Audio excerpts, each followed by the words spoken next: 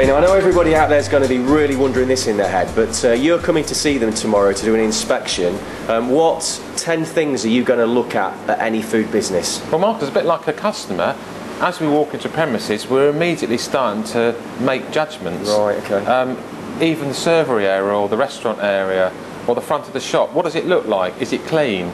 Immediately starting to build up a picture of how well, because if it's looking shabby and ropey for the customer see, it's not often going to be any better going straight through into the kitchen area. Okay, makes sense. The second area, obviously when we go into a kitchen or catering establishment, we wash our hands. Yes. And the simple way is that A to C, they've got a wash hand basin, which is crucial. Crucial. And also that if they've got hot water, hot and cold water, if they haven't, could be grounds to close the place if they're actually producing food. Right, so so you look for premises first, the hand wash second, what's the third thing you'd probably do or look for?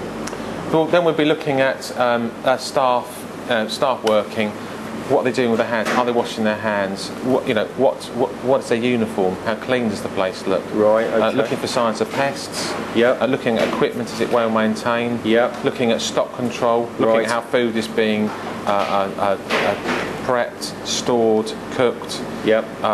Is it being well wrapped? Is it being covered? Is it being labelled? And really looking at food from when it comes in to when it actually leaves and actually goes on someone's plate or into someone's bag. Right, in every step of that process you'd be looking at. And looking at how the business is managing food safety. Right. Particularly the critical control points. So that's a really important one, how they manage it and critical control points. And they can only know about their critical control points if they've actually got a written food safety management system, because that should identify critical control points, which is critical to keep food safe. Brilliant. And what would sort of be the last one or two things you'd actually finish off with doing? Well, actually, it will be having a wash-up meeting with the proprietor. Right.